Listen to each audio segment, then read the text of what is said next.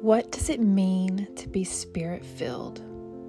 We see the Holy Spirit mentioned over 20 times in 7 chapters in the book of Acts. And we also see the phrase filled with the Spirit or Spirit-filled 6 times. The Holy Spirit of God is the person of God living inside of every Christian, and He is worthy of our attention. In the book of Acts, the Holy Spirit worked through these first Christians to carry out the mission of God, and they do it in a way that they set an incredible example for us as Christians and individuals that we too need to be filled with the Spirit and live on mission for God.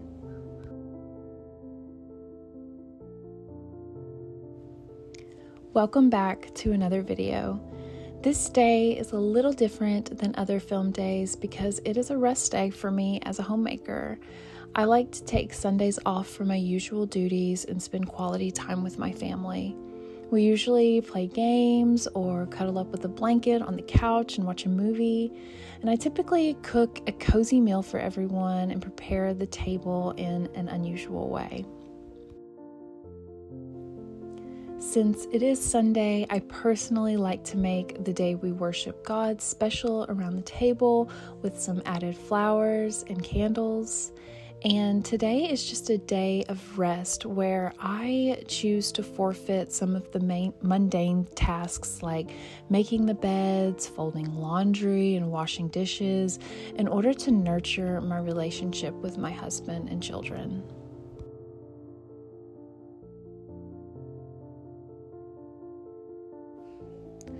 So in the book of Acts in chapter 1, Luke is writing to someone named Theophilus, and it says, "The first account I composed, Theophilus, about all that Jesus began to do and teach, until the day when he was taken up to heaven, after he had given orders by the Holy Spirit to the apostles whom he had chosen. To these he also presented himself alive after his suffering by many convincing proofs, appearing to them over a period of 40 days and speaking things regarding the kingdom of heaven. Gathering them together, he commanded them not to leave Jerusalem, but wait for what the Father had promised, which he said, 'You heard of from me, for John baptized with water, but you will be baptized with the Holy Spirit not many days from now.'" The main message that Jesus is saying here is that I have some really big work for you, but don't go home yet. Don't leave Jerusalem. Stay together and wait, because I'm going to give you something I promised before. Jesus promised to give them the Holy Spirit all the way back to the ministry of John the Baptist 3 years prior. So here I am making some buttermilk biscuits for breakfast. They are so delicious and so simple with only 7 ingredients you probably already have in your pantry. I will be sure to leave the recipe in the description below. The only thing I would change next time is the thickness. I rolled mine out a little over a 1/4 inch thick, thinking that they would rise more. And next time I would definitely roll them maybe a 1/2 inch thick. Other than that, they were perfect. And I enjoyed getting my hands in some dough so early in the morning. I find working with dough extremely therapeutic.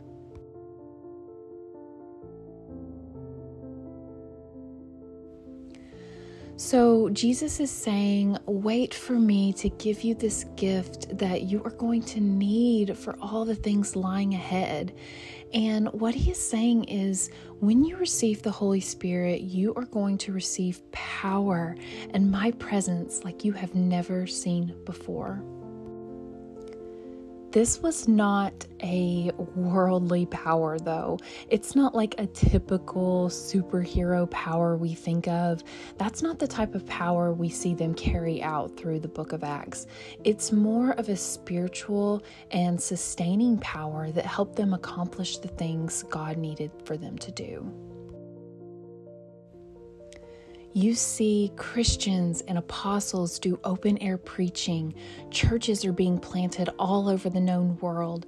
People that receive the gospel with just weeping and joy and have their lives completely transformed. And then you see riots break out from people who are full of anger. Christians were arrested, persecuted, taken before the council, and beaten and even killed. We see demons cast out and people are healed. And if we think about it, it would be really hard to not have some sort of sustaining power to make it through all of that. Jesus gave them his power, and he desired to give us that same power. It's such a mystery that God lives inside of us, and his power is seen in us and through us. We see the people of Acts in some of the most vulnerable situations that they could ever find themselves in. We see people who don't see themselves as worthy or capable, and we see God's power moving through them in spite of their human weaknesses. 2 Corinthians 12:9, this verse is so beautiful. It says, "And he said unto me, my grace is sufficient for thee, and my strength is made perfect in weakness." Oh, just think about that for a second. Just sit with that verse. Our weakness and God's power work together. How many of you have found yourself in a situation without hope, but you experienced God's power in your life? God's power is seen best through vulnerability, sacrifice, and submission, not the earthly strength and positions of power, but through weakness. And what we do with God's power is we live in mission.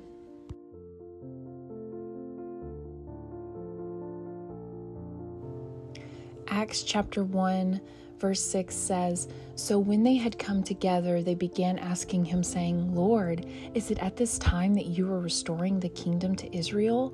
But he said to them, It is not for you to know periods of time or appointed times which the Father has set by his own authority, but you will receive power when the Holy Spirit has come upon you, and you shall be my witnesses, both in Jerusalem and in all of Judea and Samaria, and as far as the remotest part of the earth." He gives us his power so we can be his witnesses. We are to be witnesses about what God has done for us. And this goes all the way back to his word when he says, "When the Holy Spirit comes upon you, you will be my witnesses." So here I am making a gorgeous Instant Pot eggplant pasta. It's so simple, and if you're anything like me and your Instant Pot is just kind of collecting dust, then this is the recipe to get you back into using it. All you do is throw all the ingredients into the Instant Pot, give it a good stir, and then cook it on high pressure for 7 minutes, and then pressure release after 10 minutes. After that, you just top it with some fresh mozzarella and breadcrumbs, and then pop it into the oven on broil for 3 minutes. I'll also have this dish in the description below.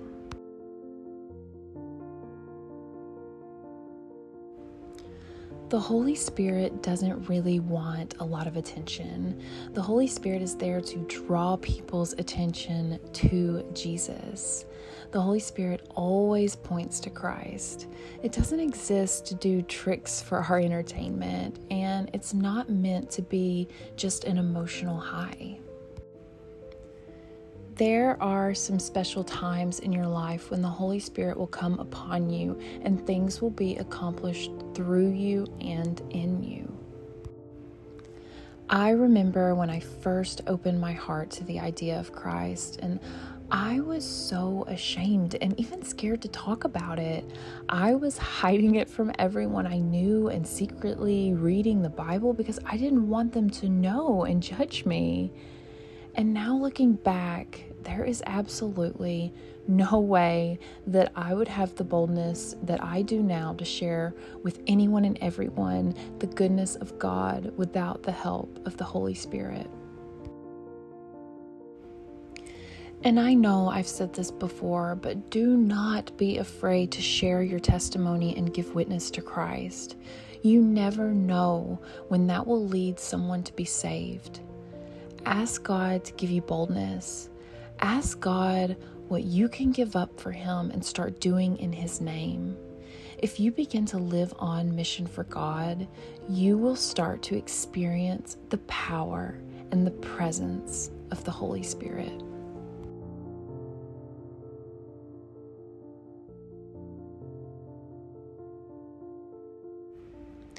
Thank you so much for watching. If you enjoyed watching this video, please hit the subscribe button, like, comment your thoughts, and share with a friend who might need this message today. This encourages me to make more godly content for you. My name is Anna, and I curate biblically sound videos for women to advocate for Jesus and the beauty of traditional homemaking.